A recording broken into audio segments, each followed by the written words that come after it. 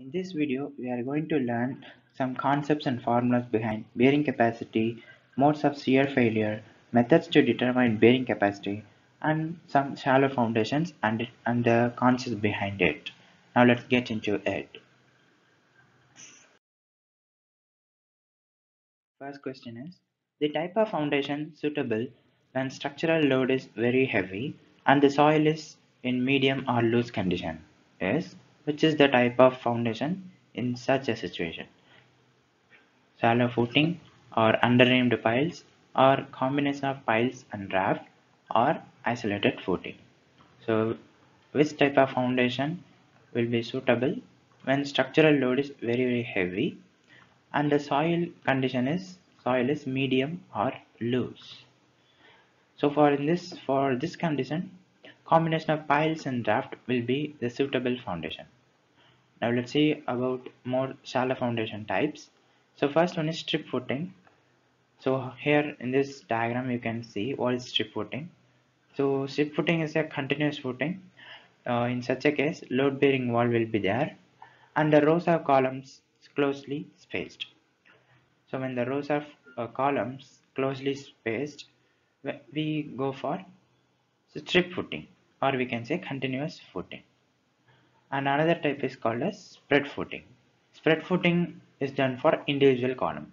So for individual, or we can say isolated footing, and that will be called as spread footing, and it can be stepped to spread the load into area.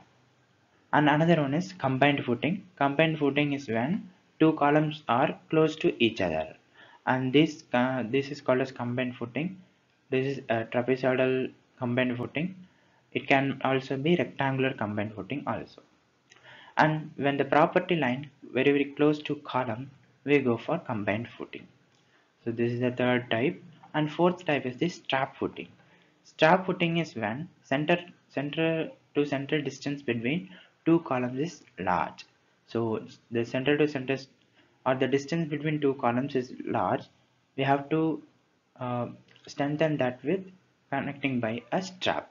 So this is a strap beam, and this strap beam is considered as a rigid beam. So by connecting both the columns, the two footings will behave as one unit. So this is called as strap footing, and it will be provided when the allowable soil pressure is relatively high. Allowable soil pressure is relatively high, and it is also known as cantilever footing. So this is the strap footing. And another footing is called as mat foundation or mat footing or raft footing. All the columns will be constructed over a single mat. All the columns have the base on a single mat, and it will be useful when there is differential settlements. So it will reduce the differential settlements, and also allowable pressure is low.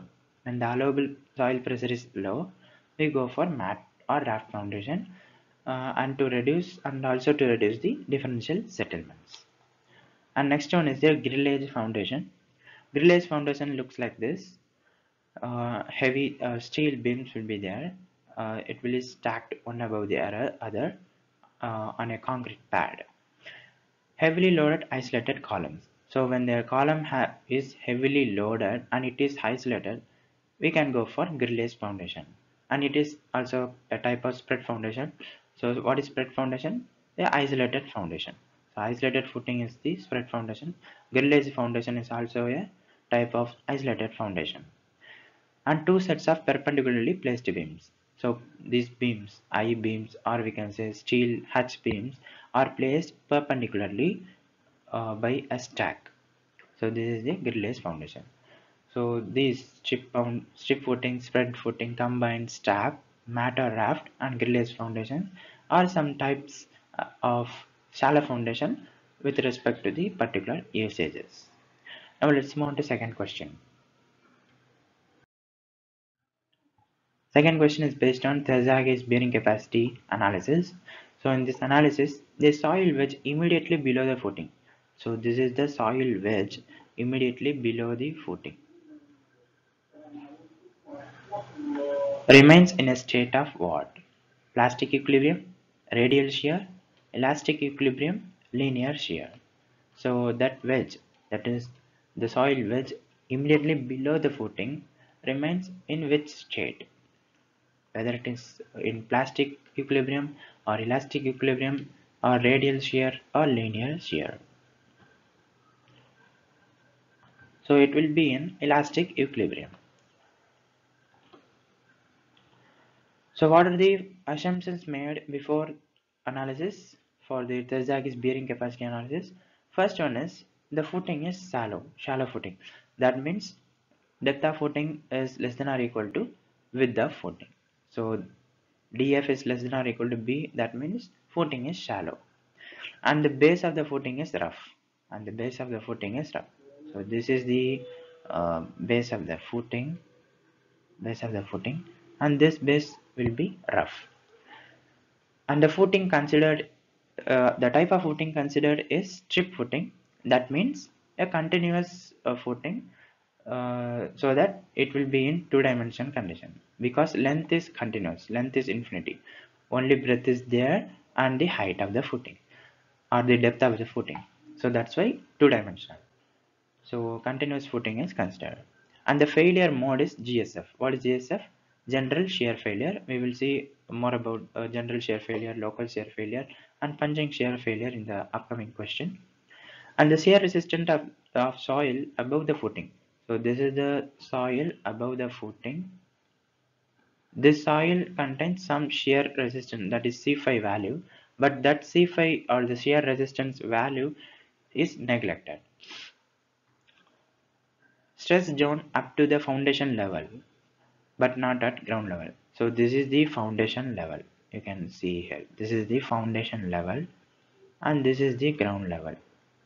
So stress zone is up to only foundation level, not it is extending up to ground level. So these are some important assumptions regarding Terzaghi's bearing capacity analysis. And there are three stress zones. First zone is here. This is first zone, this is second one, this is third one. So first zone is elastic equilibrium. So first zone is an elastic equilibrium and it is in a compacted state because of loading, because of column loading. It is in compacted state, and by the time that compacted state, that is the first zone itself, becomes a part of the footing, and the angle made with the horizontal is phi. What is phi? Angle of internal friction of the soil. So phi is the angle made with the horizontal for this zone 1. And this is the zone 2. Zone 2 is called as radial shear zone, and this can be circular or lock spiral. This zone, shape of this zone can be circular or lock spiral, depends on the soil conditions. When the soil is clay, then zone 2 will be circular in shape. When the soil is a type of C5 soil or sandy soil, then it will be lock spiral. So this shape will be based on the soil type of soil present below the ground level, below the foundation base level. And the angle made with the horizontal is phi minus 45. For zone 1 it was phi, and for zone 2 it will be phi minus 45. And the zone 3 is known as linear shear. So zone 3 is here and it is called as linear shear zone, or it can be also called as passive Rankine zone. And it also has angle of phi minus 45 degree with horizontal. So these are three zones, three stress zones based on Terzaghi's bearing capacity analysis. And these are the basic assumptions. Now let's move on to third question. A square footing is to be proposed on a cohesionless soil with an average N value of 40.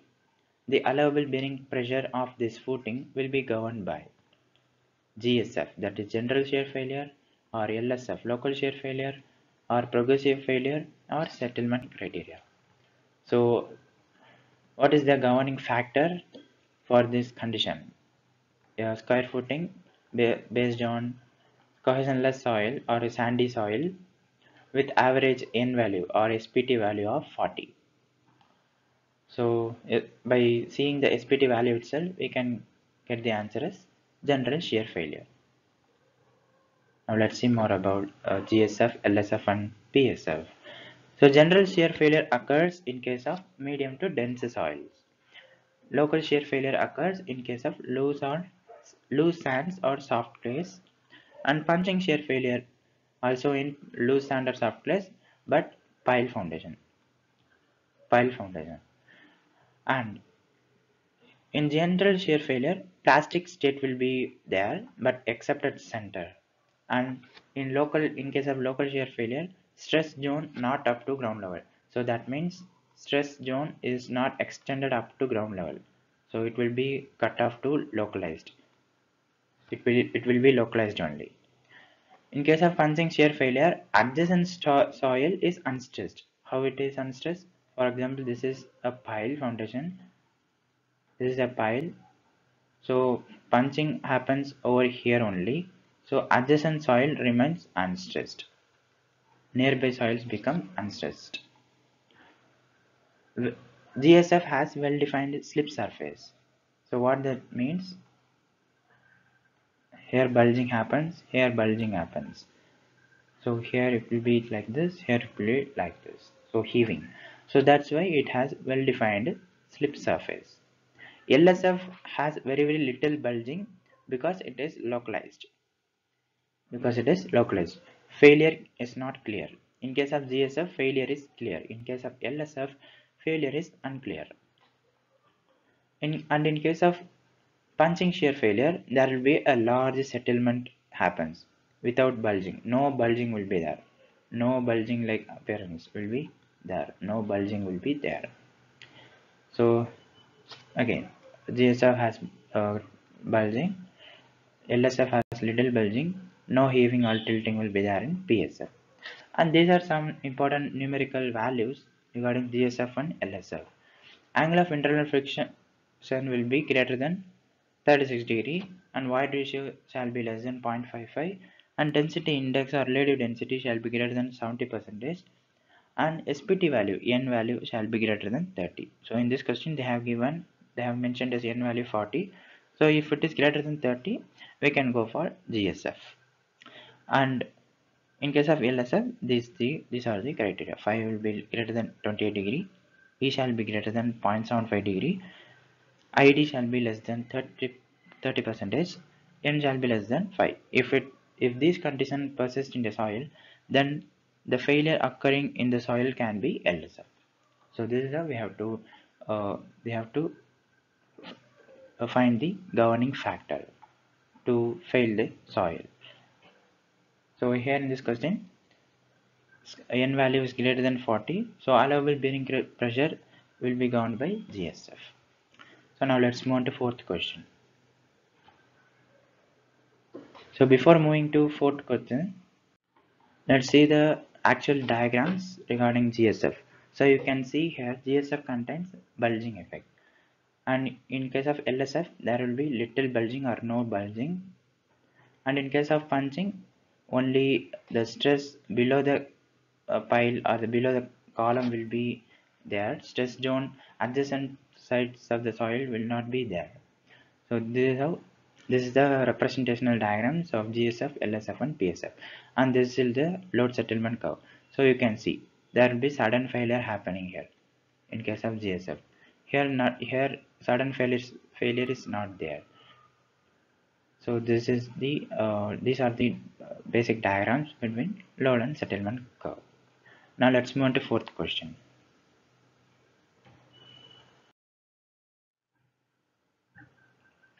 A building is supported on shallow foundation in sand at 1 meter below ground level.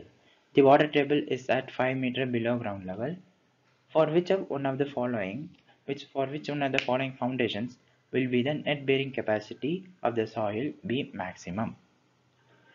2 meter wide strip footing, 2 meter cross 2 meter square footing, 2 meter diameter circular footing, 4 meter cross 1 meter rectangular footing. So among the following four types of foundations or footing which will be having maximum net bearing capacity for this case. This will be purely based on Terzaghi's bearing capacity formulas. So here in this case, 2-meter wide strip footing has the highest net bearing capacity. Let's see how it is found. So first, QNU. What is QNU? Net ultimate bearing capacity. So that will be given by QU minus gamma dF. So what is gamma dF? Surcharge. Surcharge is the gamma dF. And QNS is net safe bearing capacity. So safe means we have to divide net ultimate bearing capacity by factor of safety. And QS is safe bearing capacity. So that means net safe bearing capacity plus gamma dF plus the surcharge. And what is QNA? Net allowable pressure or net allowable bearing capacity, that will be equal to minimum of QNP QNS. QNS is net safe settlement pressure and NP is also the net allowable pressure. So these are some basic and important formulas regarding bearing capacities. And now let's see the actual formula for ultimate bearing capacity behind Terzaghi's analysis. So QU is given as, that is ultimate bearing capacity is given as QU is equal to CNC plus gamma dF NQ plus 0.5 gamma B N gamma. So here in this question they have mentioned as sand. So that means C is 0. So then this term get vanished. C is 0. And gamma df NQ plus 0.5 gamma B and gamma only be there. That is, one is breadth factor, one is depth factor. And this formula is only for strip footing or continuous footing.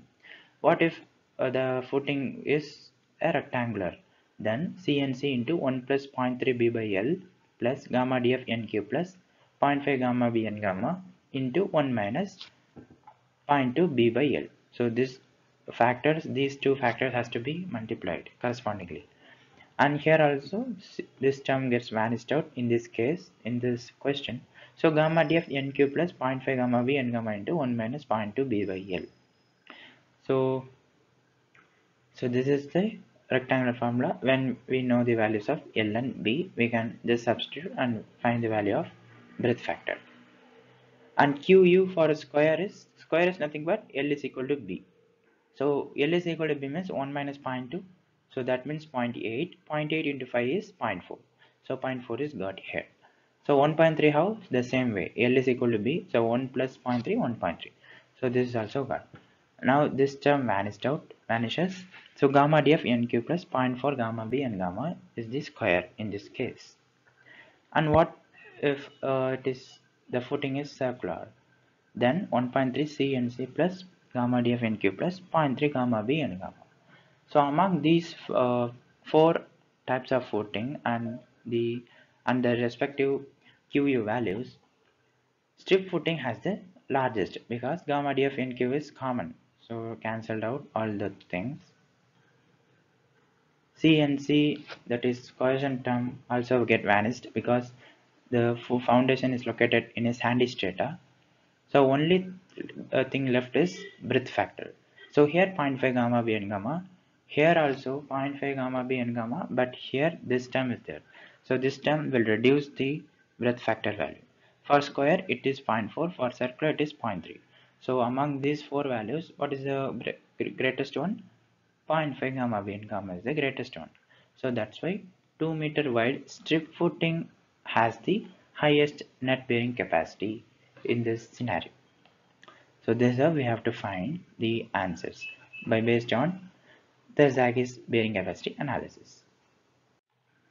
Now let's see some more points regarding bearing capacity values. In case of pure clay means angle of internal friction will be 0. So then NC value will be 5.14 in case of smooth base, and NC value will be 5.7 in case of rough base. So in Terzaghi's bearing capacity analysis, we have seen one assumption: footing base shall be assumed as rough. So in that case, NC shall be 5.7, and NQ is 1 and N gamma is 0. So these bearing capacity values are based on the phi value only. So in case phi is 0, that is for pure clay, NC is 5.7, NQ is 1, N gamma is 0. So what that means, N gamma 0, breadth factor will become vanished out. So N gamma here is 0. So that means breadth term will be vanished out. So what that means, breadth of footing has no effect in calculating QU value, that is ultimate bearing capacity value. So whatever the breadth of footing is, that is whatever the size of footing is, that won't affect the value of QU. So this is one of the demerit in case of Terzaghi's bearing capacity analysis. So in case of pure clay strata, breadth or size of footing does not affect the value of QU. And if water table is present, then how to negotiate with that water table? QU is equal to CNC plus gamma DF NQ RW1 plus 0.5 gamma B and gamma RW2. So for example, say this is a foundation. So this is the ground level. So water table can be anywhere, here or here, below the footing or below the footing base or above the footing base. Say this height as ZW1 or Z1 simply, and say this height as Z2. Then, for example, for the first case, assume that the water table is above the base of the footing. So then RW1 is given by 0.5 into 1 plus Z1 divided by DF. 1 plus Z1 divided by DF is the RW1. In case the water table is above the base of footing. So what is the base of footing? Here. This is the base of footing. When water table is above the base of footing, then RW1 shall be calculated as RW1 is equal to 0.5 into 1 plus Z1 depth divided by DF, depth of foundation. And the next scenario is water table below the foundation. So then RW2 will be calculated as 0.5 into 1 plus Z2 divided by B. What is B here? Breadth of foundation. So this is the B value, breadth of foundation. And if case, so there are only two cases. So one is water table above the base of footing, then we have to find the value of RW1. And another one is water table below the base of footing, then we have to find the value of RW2. These are water table correction factors. So water table correction factor ranges from 0.5 to 1, 1.0, 0.5 to 1.0. So based on the conditions, we have to apply the corrections. So these formulas are considered or governed by GSF, general shear failure. What if it is in case of local shear failure? For local shear failure, mobilized cohesion value and mobilized friction value has to be adopted. So that's why C mobilized or CM is equal to 2/3 of C. So 2/3 of actual cohesive value is the mobilized cohesion value, and tan phi m is equal to 2/3 of tan phi. So this is not equal to phi m is equal to 2/3 of phi. That will be not equal. So only tangent value or the slope value has to be taken. Tan phi m is equal to 2/3 of tan phi. So these are the basic and important things regarding strip footing and regarding Terzaghi's bearing capacity analysis. Now let's move on to fifth question. This question is based on plate load test. A 30 cm square bearing plate settles by 8 mm in the plate load test on cohesionless soil when the intensity of loading is 180 kPa. The settlement of a shallow foundation of 1.6 meter square side under the same intensity of loading is. So as per plate loading test, we have to adopt a simple formula and substitute all the things over the formula to get the answer for the settlement of the actual foundation or the prototype. So here answer is 22.7 mm. How it is calculated? Let's see that. for cohesionless soil. So in this case, they have mentioned the soil is cohesionless. So then SF, that is settlement of the actual footing, equal to SP. SP means settlement of the pile. So this is the pile. What is the settlement over here? That is SP into B into BP plus 0.3 divided by BP into B plus 0.3 squared. So what is BP? Width of the pile load, width of the uh, test pile, width of the test pile. And what is B? Actual width of the footing. So here 1.6 meter. So B is 1.6 meter. BP is 0.3 meter. How? Because 30 centimeter square bearing plate. So width of the plate. Width of the plate is the BP. So B into BP plus 0.3. Here BP is 0.3. We have to substitute all the with the values in meter only here in this component. We have to substitute all the width of plate value and width of actual footing value in meters only. So that's why 1.6 0.3 is taken. And here SP is the settlement of the plate. So they are given us 8 mm. So just simply substitute 8 into 1.6 into 0.3 plus 0.3 divided by 0.3 into 1.6 plus 0.3 squared. So that will fetch the answer as 22.7 mm. So this is how we have to calculate the settlement values. And if you want to calculate the bearing capacity value, if we know the bearing capacity of the bearing plate, then QF by QP is equal to BF by BP. This will be the formula in case of cohesionless soil only. If it is if the soil is cohesive soil, then formula goes like this: SF by SP is equal to BF by BP. Not this. This is for cohesionless soil. So and this is for cohesive soil.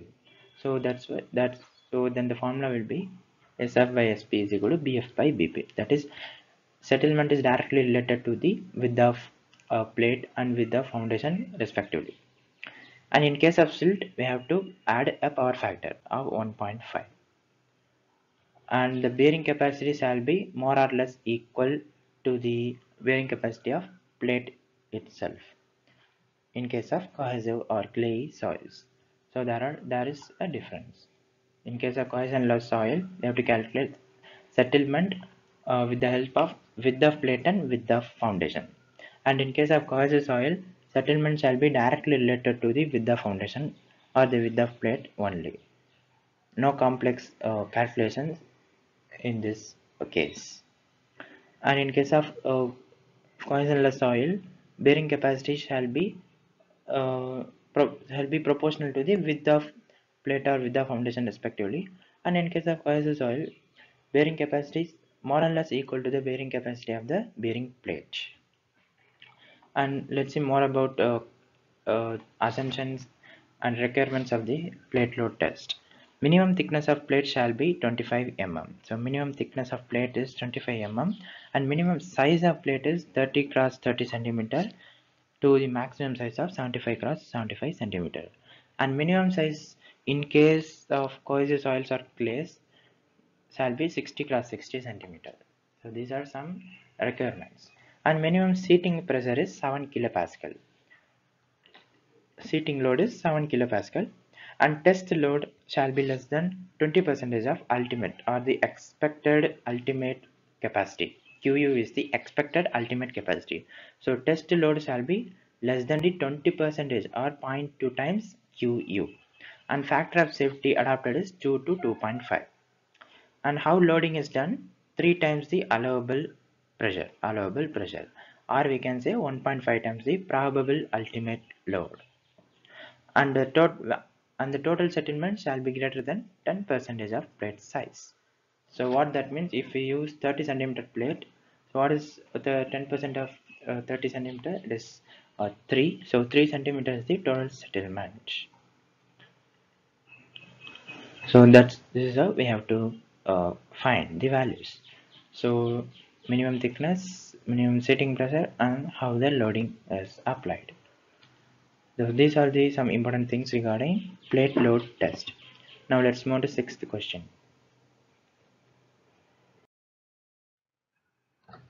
Skempton's bearing capacity factor for strip footing is goes here. NC is equal to 5 into 1 plus 0.2 df by b, and it shall be less than 7.5.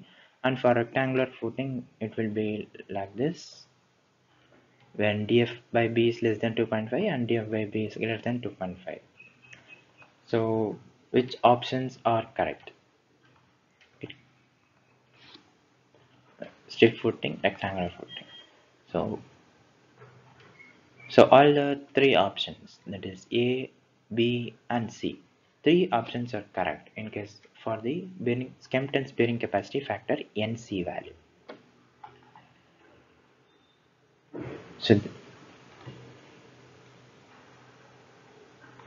So for strip footing, NC value is 5.0 into 1 plus 0.2 df by b, and it shall be it shall not be greater than 7.5. And in case of rectangular footing, NC value is given as 5 into 1 plus 0.2 df by b, and this factor has to be multiplied 1 plus 0.2 p by l.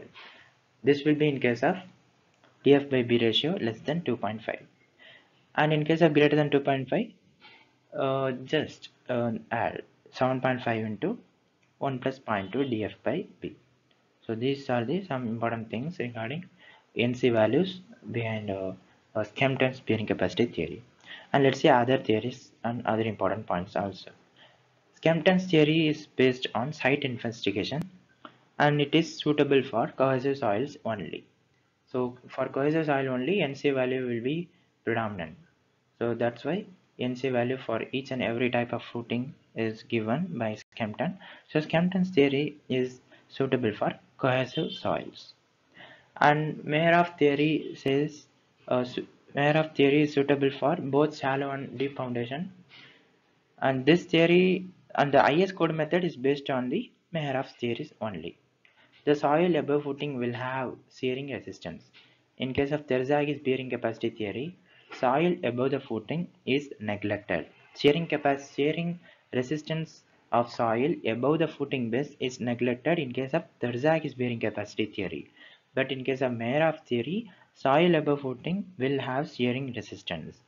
And here, no water table correction. There will be no water table correction. And QU is given by CNC DCSC IC plus gamma DF NQ DQ SQ IQ plus 0.5 gamma B N gamma D gamma S gamma I gamma. So what are the factors? S is shape factor and D is depth factor and I is inclination factor. So these many factors or these three factors are multiplied in each term. One is breadth term, one is depth term, one is cohesion term. So CNC, DC, SAIC plus gamma DF, NQ, DQ, SQ, IQ plus 0.5 gamma B, N gamma, D gamma, S gamma, I gamma. But no water table correction is present. In case of IS code method, the same formula is adopted but with water table correction RW. So these are some important theories regarding ultimate bearing capacity, regarding the determination of ultimate bearing capacity, and Skempton's theory is suitable only for cohesive soils. So now let's move on to seventh question. The standard penetration resistance value obtained in a deep deposit of sand at a depth of 6 meters was 28. So first N value is 28. The unit weight of sand is given as 18 kN per meter cube.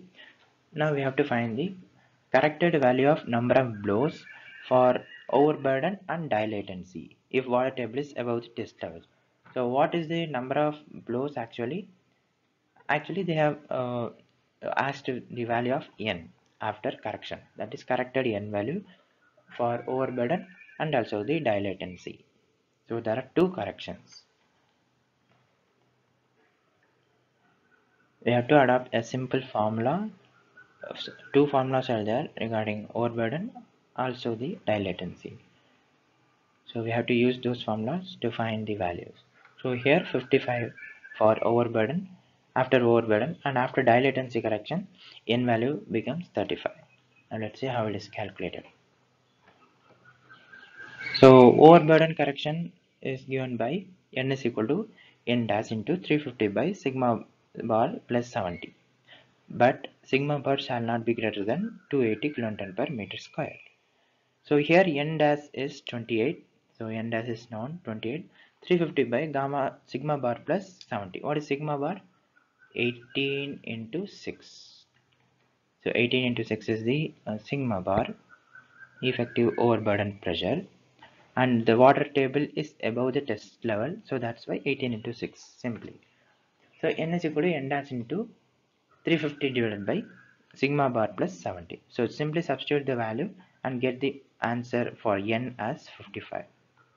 And after getting that n value, just substitute here to find the correction after dilatancy. So nd is equal to 15 plus half into n minus 15, that is 55 minus 15. So that will fetch the answer for n value after dilatancy correction as 35. So these are the two important formulas regarding the SPT or n value correction. Now let's see other important things regarding SPT, standard penetration test. So average n value, if we have more than one n values, then we have to normalize, or we have to average it.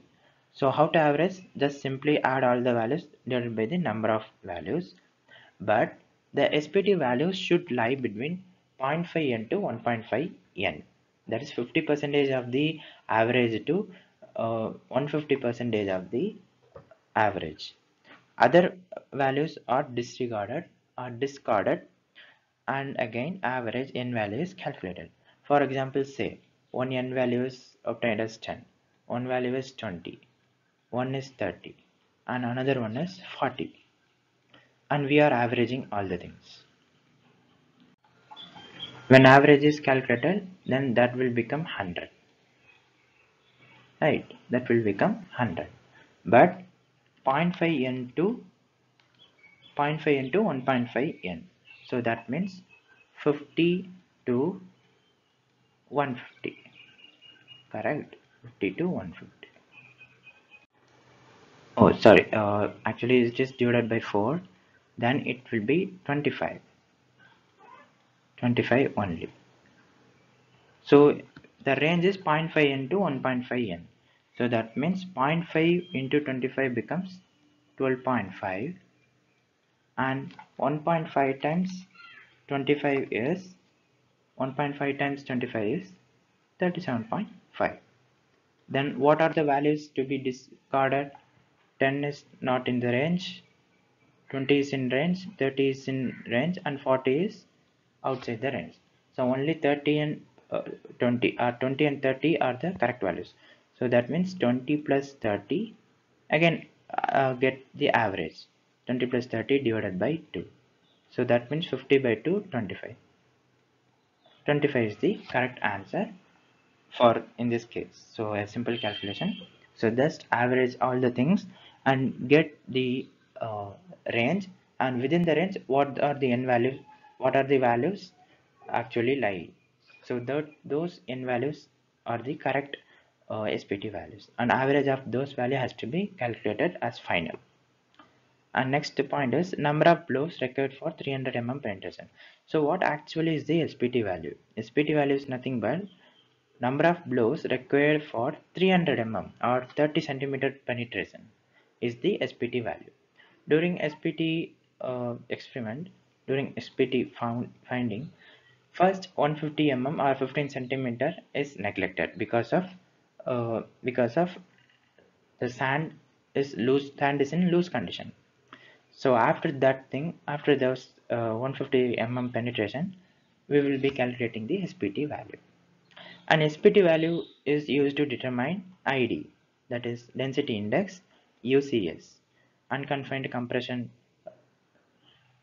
QU, ultimate bearing capacity, allowable bearing capacity, and the angle of internal friction and the pile load.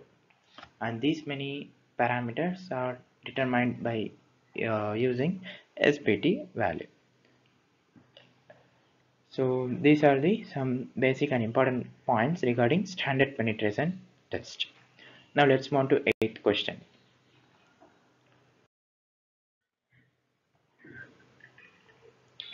Schleicher's method to determine elastic settlement is given by S is equal to KQ root A into 1 minus nu square by E, or this formula or this. So which is the correct formula to determine elastic settlement as per Schleicher's method? Elastic settlement by Schleicher's method. So it is given by option A, S is equal to KQ root A into 1 minus nu square by E. So what is A? A is nothing but area we know. Nu is Poisson's ratio. E is Young's modulus. Q is actually Q is nothing but capital Q divided by B. That is load per unit width. So K is the factor, and S is equal to K into Q root A 1 minus nu square by E. So point to be noted is settlement where is square root times A. So that means, for example, S1 by S2 will be equal to root of A1 by root of A2. So this is the important point regarding this formula. And now let's see what are the other theories regarding this. Based on classical earth pressure theory, there are three theories: Rankine's theory, Fock's theory, Bell's theory.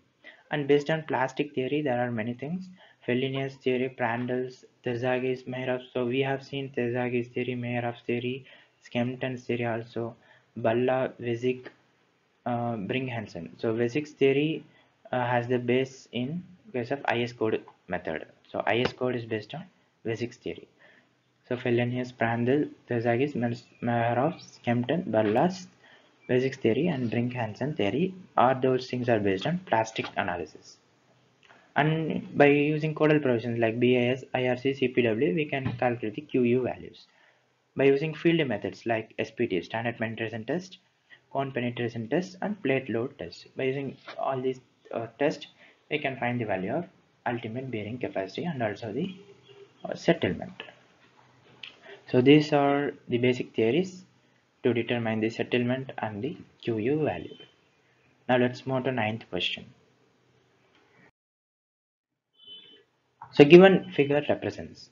So this is a pressure distribution diagram of a footing in a soil base. So what would be the correct one? Flexible footing over clayey soil, or rigid footing over clayey soil, or flexible footing over granular soil, or rigid footing over granular soil. So what this kind of contact pressure distribution represent? So this represent rigid footing over clayey soil.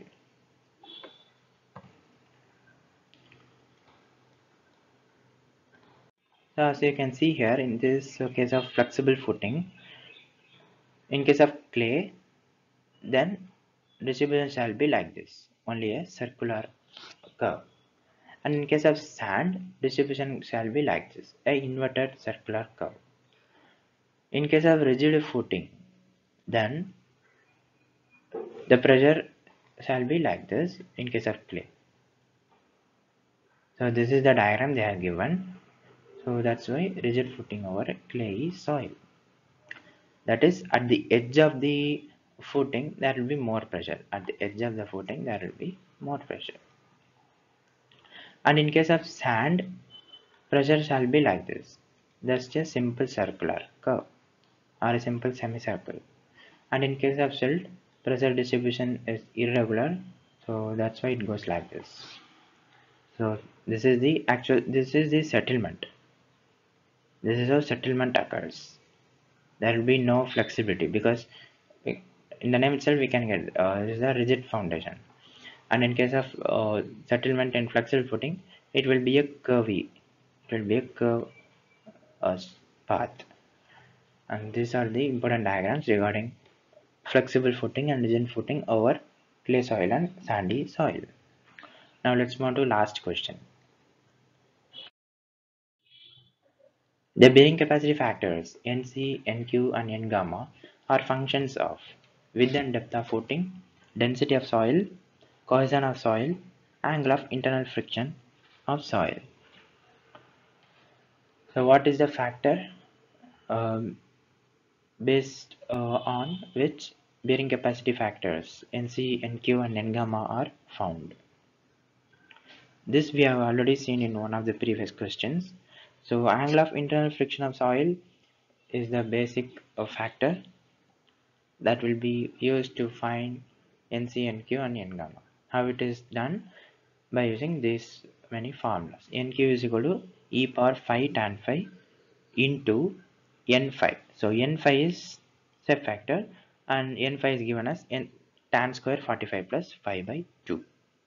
And nc is nothing but nq minus 1 into cot phi, and n gamma is 1.8 into nq minus 1 into tan phi. So all these n values depends on phi value only. So that's why NQ, NC, N gamma are the functions of angle of internal friction, that is phi value. So NQ is NQ is e power phi tan phi into n phi, or tan square 45 plus phi by 2, and NC is NQ minus 1 into cot phi, and N gamma is 1.8 into NQ minus 1 tan phi. So these are the important formulas regarding the bearing capacity factors. So we have learned many concepts and many formulas behind the bearing capacity and also the Sala foundation, and also we have seen some types of Sala foundation like strip footing, strap footing, and what else, mat footing, grillage foundation, like that. So if you like this video, please like and comment and also share with your friends. Thank you for watching.